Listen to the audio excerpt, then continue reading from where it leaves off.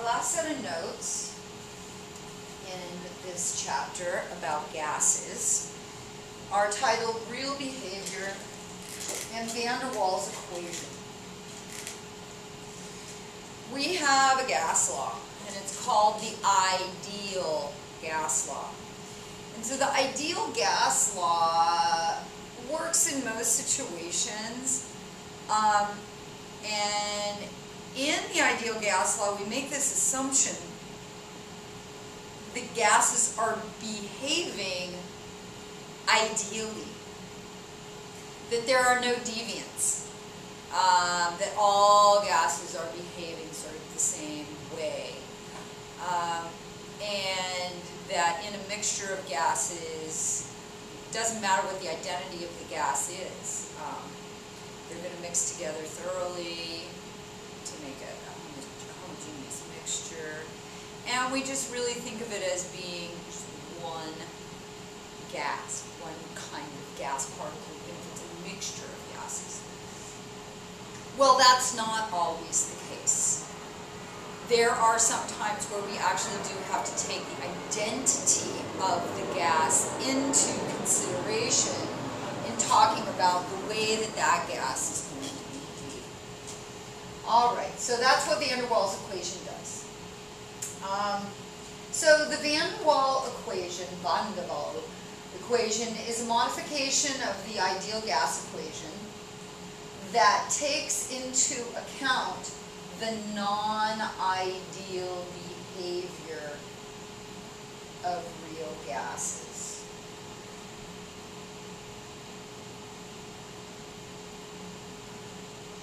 Okay. So when is that the case? When do gases begin to deviate from ideal behavior? What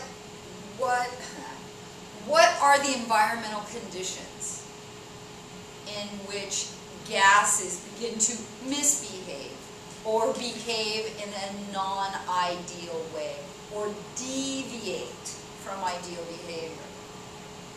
Ideal gas behavior tends to diminish as volume gets smaller. As the volume of a gas, so if we compress it, as volume of gas decreases, gas particles actually do start to exert force on each other via or through their electrostatic nature and their molecular volume.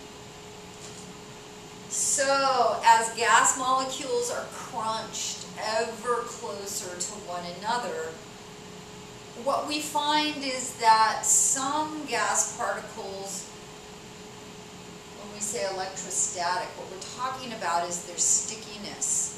And we'll talk about it later in the year, their polarity, whether they have a charge, if they're charged, if they have a positive and a negative region of the molecule. So if they're charged, then if they're polar molecules, then they will stick to one another. And that will, of course, that will change their pressure. Because if they're sticking to one another a little bit, if they're attracted to one another a little bit, then the forces, it's going to slow themselves down. And so the force of their collisions and the frequency of their collisions are going to be less. And so the pressure is not going to be simply plugging into the ideal gas equation, because they're starting to affect one another. And also their molecular volume. So how much space really are they taking up? How big is this molecule? And if we're talking about a volume of gas overall, a container that's very, very tiny, well then the volume of the actual molecule does start to come into play. How much of the available space is the molecule itself taking up? And is that allowing for freedom of motion? Okay, so here it is. Here's the van der Waals equation. Okay, I've crossed the other one out. Oh, that, and you guys can't see pencil very well, can you? Okay, so you know what I'm going to do? I'm going to put the book here. Okay, and you guys go ahead and I'm going to zoom way in. Go ahead and copy. There. Go ahead and copy down Van der Waals equation. So P plus n squared A over V squared times V minus N V equals nRT. So PV equals nRT. So what this is a modification of the ideal gas law that takes into account how polar, how sticky molecules are, and how much space does the molecule itself actually take up. Okay, so we've got a couple of new constants in here. We've got A and we've got B. We know what N is, right? That's number of moles. And so then I guess our next question would be, well, what the heck do these two things mean? So this adjusts for pressure and this adjusts for volume.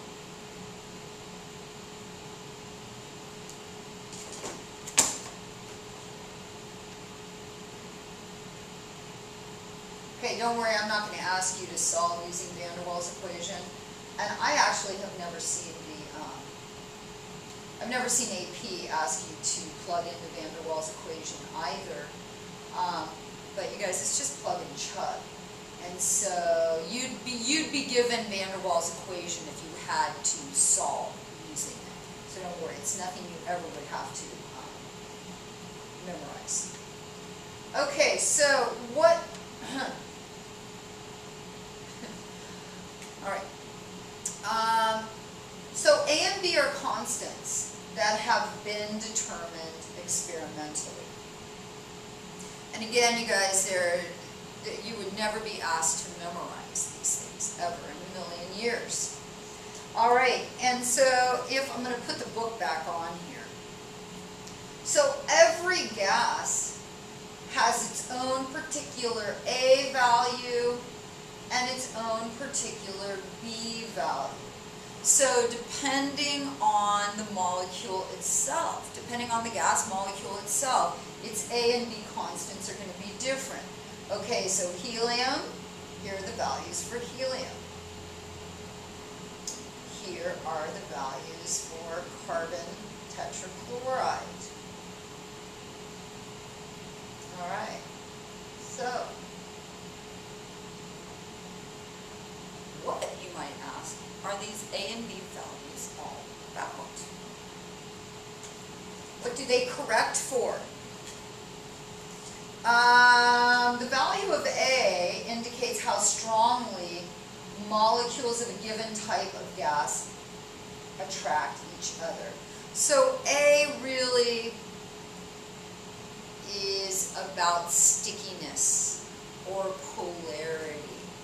How much one molecule of gas is attracted to another molecule of gas.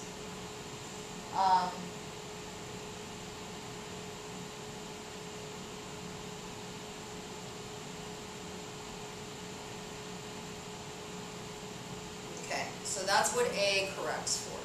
A corrects for stickiness. How strongly molecules of a given type of gas attract one another. Notice, you guys, and it is correcting for pressure because of what I said earlier. Remember that if molecules are attracted to one another, it's going to actually slow them down just slightly. And so the force and frequency of their collisions are going to be slightly less than one would think using the ideal gas equation, because in really tiny volumes they will start to attract one another, kind of slow each other down. Okay, B correlation with molecular size. Okay, so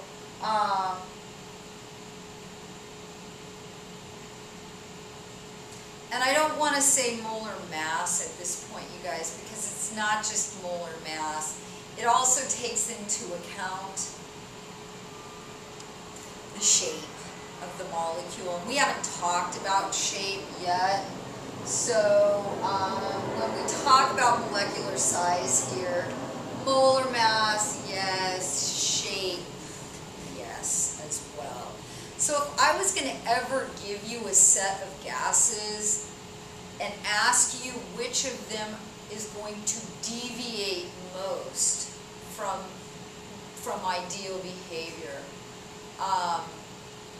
at this point, you guys, you don't know how to predict polarity.